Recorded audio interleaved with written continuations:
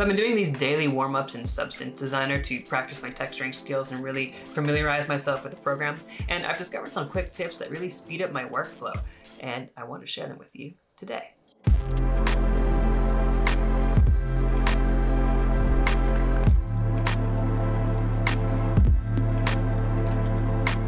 We're counting down from 5, so tip number 5 is dragging a model into the 3D viewport.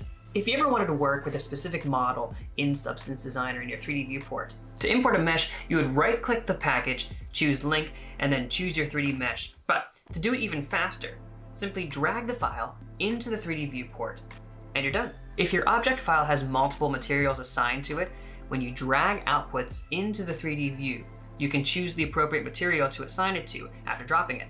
Or the same happens when you right-click the graph and choose View Outputs in 3D View. Tip number 4, use a base material node to turn your inputs on and off when working on specific maps. The very first thing I do when starting a new texture is create a base material node. I then assign it by right-clicking and dragging it onto my 3D view. This allows me to do multiple things. Right away, I can dial in my roughness, metalness, and base color straight from the built-in parameters. If I'm happy with those, I can link them right to my official graph outputs and be done with them. But if I want to use other nodes to create my own maps, I can enable them and disable others to understand exactly what I'm doing in the 3D view. This is extremely useful when working on things like roughness. I can disable the base color to dial in exactly what I'm looking for. Tip number 3 is useful when trying to figure out what nodes are compatible with the node you're currently working with. We know that there's grayscale data and color data. The way Substance Designer works is that some nodes require you to input an orange tinted connection for color data or a gray tint connection for grayscale data. If you don't have anything selected in the graph editor and hit spacebar, the sky's the limit and you can search for any node you'd like to place in the graph. But if you select a node and hit spacebar, only compatible nodes will be listed. So if you have a slope blur this is hard to say. If you have a slope blur grayscale and want to add a high quality blur, the correct equivalent will be the only one available to choose from. The same occurs when you click an output for a node and hit spacebar.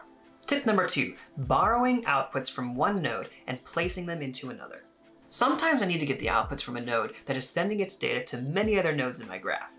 Instead of manually making all those connections myself, I can shift click those outputs and drag them onto my new node. It's a great time saver. And finally, tip number 1. Now, if you made it this far, thanks a bunch for watching. And if you found this video useful, would you mind leaving me a thumbs up on this video? It helps me out a lot. Tip number 1 is using the X key to switch the inputs of a blend node. Now, how many times have you brought your connections into a blend node only to find out that they're in the wrong order, or that the blend mode for your blend node is, wow, your blend mode for your blend node wasn't exactly the right one that you were looking for. Instead of dragging your connections to your heart's content, hitting the delete key, all that stuff, hit the X key to quickly swap them. This works great on other nodes too, so I'd try it out. There you go, 5 quick tips to speed up your workflow in Substance Designer. Now, as an added tip for you Windows users out there, if you press the Windows key and the E key, you can quickly bring up a file explorer from anywhere in the operating system. Now, when I first figured this one out, it blew my mind, and it's the biggest time saver ever, especially when you want to drag in your models into the 3D viewport in Substance Designer. I'm Jeremy Seiner, and if you'd like to see more tips and tutorials on Substance Designer or other 3D software packages, subscribe to my channel and hit the bell to be notified when I post new videos. That's it for now. I'll see you in the next one.